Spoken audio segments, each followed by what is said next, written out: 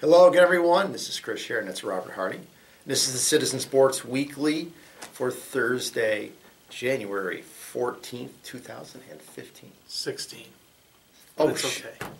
And I was just going to say, no mistakes in this video, unlike last week's where I made a ton of mistakes.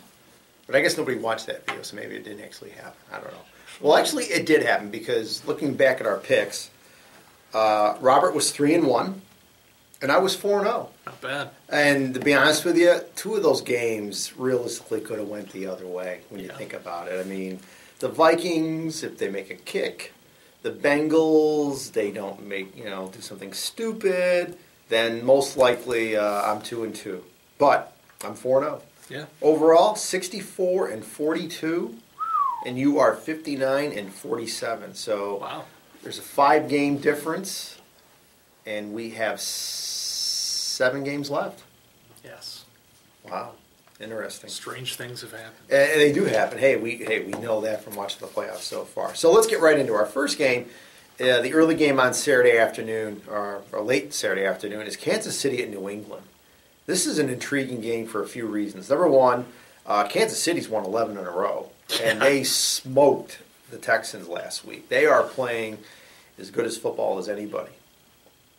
And remember, they went to New England last September of 2014 and smoked the Patriots 41-14. That was the game where Bill Belichick said, we're on to Cincinnati. And that started the whole we're on to thing. And that's when Brady was done. Remember that? Yeah, I know. Brady was done. Yep. Start Jimmy Garoppolo. So, it's kind of interesting that the way these teams have gone since that game back in September of 2014. So, I wanted to pick the Chiefs. The Chiefs could win this game. I'm going with the Patriots. I mean, they didn't look great in their last regular season game against the Dolphins, of which I saw. But I want to think that's more Bill Belichick did not want to get his starters hurt, that he was kind of almost like giving the game to the Dolphins. The worries I have for New England is their offensive line. They're not really – they're having injuries. They're starting rookies. But Tom Brady with his quick passing game I think can kind of offset that. Gronkowski's healthy. The wide receivers I think are healthy. Edelman. I think that's going to be the difference, the short New England passing game. And I like a close game. If I was going to bet with the points here, if there's actually going to say, hey, we're going to take the spread, I guess New England's favored by 4.5. That's the opening line. I'd pick Kansas City to cover the spread. I think this is going to be a close game. Could be a field goal game. But I'm going with the Patriots. Yeah, I'm taking the Patriots, too. I think they'll, even though they did well after that game, that loss last year, I think they'll want to redeem themselves against the Chiefs. And so I expect them to come out and really be clicking on all cylinders and get the win. Yeah. Well, one more thing. Patriots are 17-4 at home in the postseason. Yeah. Tough. And I guarantee tough to beat them in Foxborough. Those 4 losses, probably maybe only one of them or 2 of them are in Bill Belichick's era. So, next game, the Saturday night game. This is a great game for Robert and I because we have friends that are Packers and Cardinals fans. That's right. Cardinals fans. So we're actually going to be getting together hopefully to watch this game. That's right. And it's going to be a lot of fun. And this is another interesting game because the Packers played the Packers played at Arizona just a couple weeks ago and got absolutely waxed. And Green Bay, everybody thought Green Bay was going to lose last week to the Redskins, but I think that was the one game we differed on. Yes. Green Bay's offensive line played a lot better, and that was really the key. Aaron Rodgers had time to throw. They were able to run the football. But I hate to say this for the Packers fans. I think their run ends this week. I mean, Arizona's on a mission. This team, they know last year that they could have been in the Super Bowl if it wasn't for Carson Palmer getting hurt. And the Cardinals are just, I think, overall the best, if not the best team in football, in the top 2. So I'm definitely going with the Cardinals. I just think that home field and their defense is going to be the big thing. But I like the Cardinals to beat the Packers. Yeah, I'm taking the Cardinals, too. Coming off that week off there, this team, I think, they'll be tough to beat in the playoffs. I really think they're the best team in the NFC, Carolina Panthers notwithstanding. I just see, the Cardinals doing great things this year, and I think they'll take care of business against the Packers. Okay, next game, Seattle at Carolina.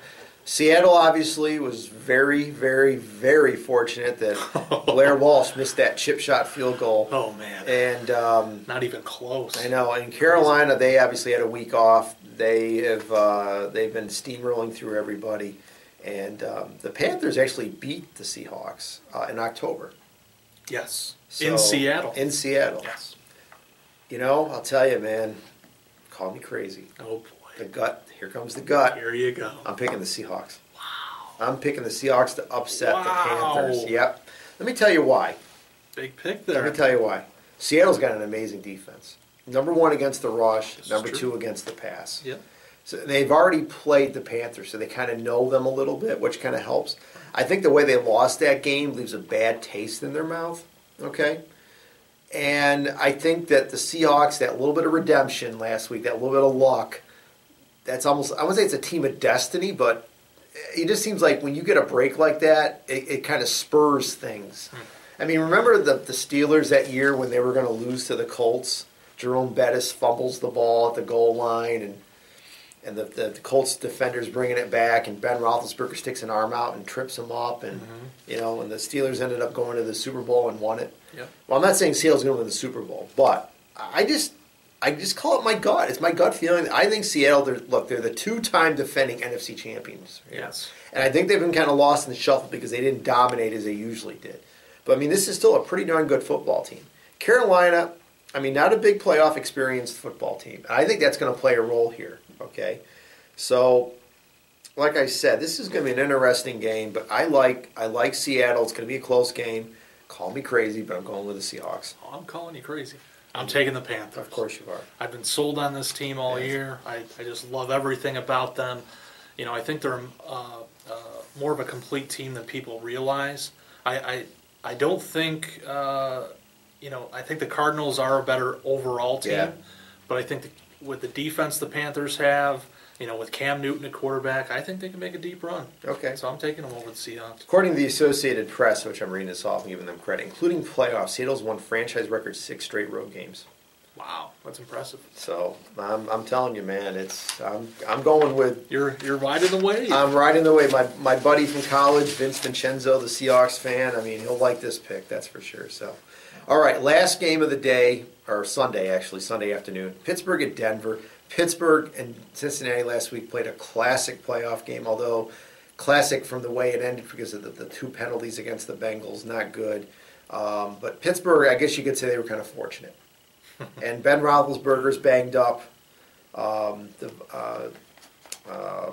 their wide receiver, is obviously banged up too. Antonio Brown's going through the concussion protocol. I think he's going to play. D'Angelo Williams may or may not be playing. The Broncos have rested. Peyton Manning is starting, so I think he should be pretty well rested. And the Steelers' defense is 30th against the pass. That's not good. Yeah. The Broncos' defense overall, number 1 in the NFL. Yep. Number 1 against the pass, number 3 against the rush. So it's home at Denver, and I'm just going with the Broncos. They're just, I think if Pittsburgh wasn't banged up, I'd give Pittsburgh a chance, but I'm definitely going with the Broncos. Yeah, the Broncos are the number 1 seed in the AFC, and I think with that defense, they're tough to beat. They need something from their quarterback, but with the matchups that they have, Pittsburgh, Big Ben banged up, that's tough. I mean, the Steelers, if you looked back, a few weeks ago, you'd say, this is a tough team, but with the injuries coming so late, it's unlucky for them. But I'm taking the Broncos at home. Peyton Manning, if he has to carry the Broncos offense, then it could be interesting.